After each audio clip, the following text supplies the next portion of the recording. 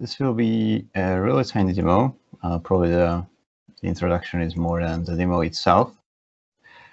So all those people here who have worked with Orchard 1 know, and I presume also love, the shape tracing feature.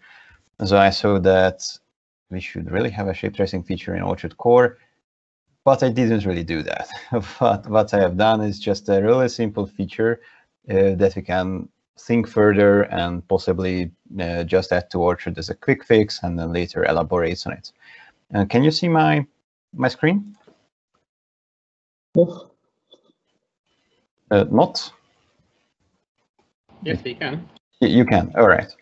So this is a small feature in the helpful extensions module of ours called shape tracing, but really the name is a bit of an exaggeration.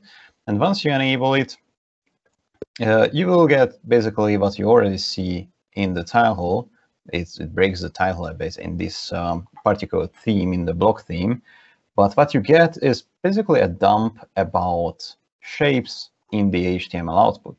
So if you want to look at where this is coming from, for example, which shape is behind this particular piece of markup, then, well, you can just open the source and, well, you can check it out. You see there are these comments included. These are generated when a shape is displayed that give you some basic debug data. So you can use these to actually, for example, override the shape. Yeah, so the layout, of course, comes from the block theme. Do you want to tell him or should I?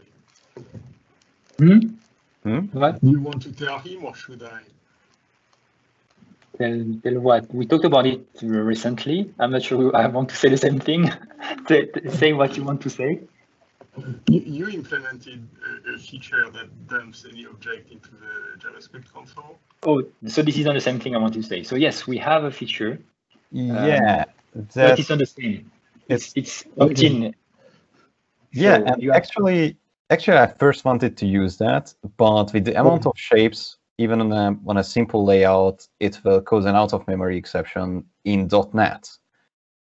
I tried to dig into it, and I couldn't find why, because I don't think the amount of data actually warrants it. So hence why it just dumps this thing there. Okay, so that was the that has really been really interesting to see how you got the exception. We need to fix it. The thing we talked about recently, however, maybe during a triage, is because when we saw what Dean had done for the debugger for the cache, the debug mode for the cache, he was also injecting some kind of format, I think, comments. There was a thing that I didn't know that you could do, and so I'd like to remember what it is, and maybe you will tell us next time. But then what we talked about is when I saw this syntax that was using in the output, we say maybe we should just have the shape tracing be, well, just, it would be nice to have a tab on the right here. You see the add guard that you have on the right pane. It would be nice to have a custom tab here, like the same thing as Vue.js also. So we could render stuff that will actually be integrated in the Chrome developer tab. And that also works for the Edge developer tab. And that will show the tree or the list of all the shapes and as a tree with the properties if we need or whatever we want as a metadata. So that's good to be able to display it as a comment, but I think it should not be hard to go a step further and parse some formatted metadata like render in a tab in the Chrome debugger with an extension to display the tree of shapes and maybe have all the features later that we had in Orchard 1 when you hover every element in the tree with some custom metadata for like what is the DOM element, and so we can hover every node in the tree and it will show us where it is in the page. So that will be a better integration. So this is nice. This is the first step to be able to render data about the shapes. Is it clear what I said? Like, can you open? I don't know what is AdGuard, but yeah, this is something. yeah, an ad blocker. I think you need a Chrome extension for this. Yes, definitely. Yeah. Yeah, And the Chrome extension will then parse the comments that you are generating if they were formatted in a way like JSON.